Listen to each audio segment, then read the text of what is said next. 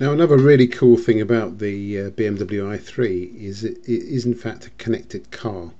The car is connected to the internet all the time, so it's one of the Internet of Things that everybody talks about, and that means you can do some really cool things. And one of those is planning your routes and destinations in advance of actually going and sitting in the car. So what I've got here on the screen is just Google Maps through my browser.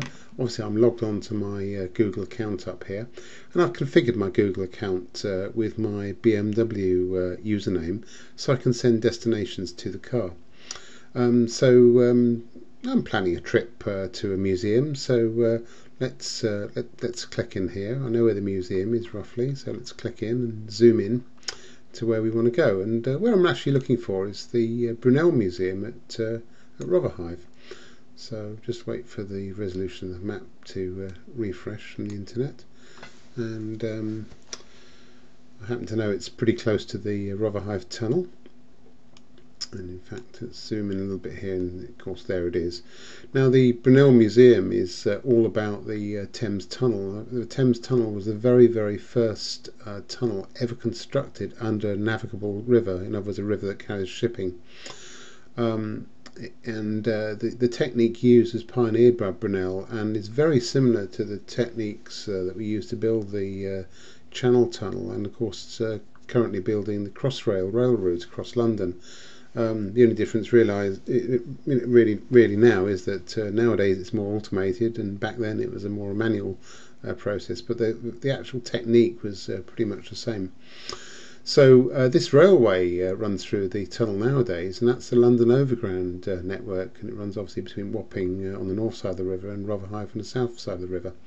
Anyhow, if I click under our point of interest, we get a drop down in Google, and as you can see I've got send to car and BMW i3, and then I can send a destination to the car. And if we went and looked at the navigator in the car, in messages there would be this destination at which we could select. So if I sat in the car now, I'd go in and say to the navigator, press the talking key and say messages, and I would see that destination in there.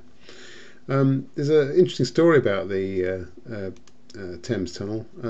Brunel actually nearly drowned in an accident during the construction of the tunnel when it became flooded, and he got a severe bout of pneumonia and had to go off to convalesce in rest in Bristol.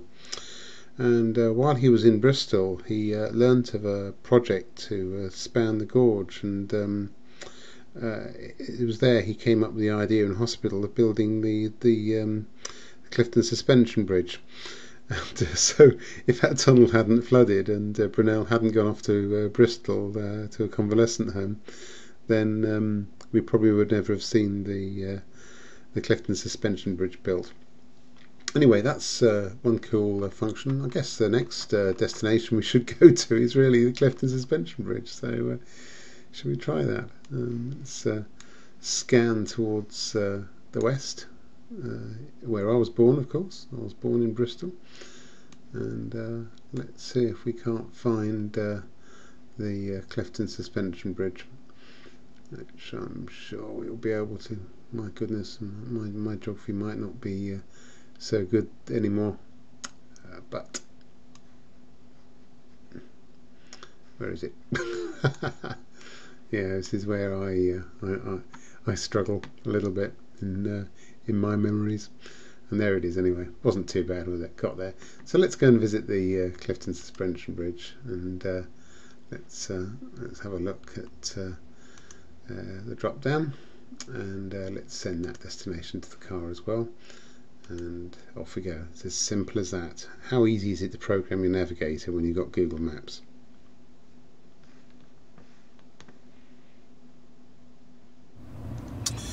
Well, having sent those two destinations to the car, I guess now the thing is to go and sit in the car and see how we retrieve those destinations.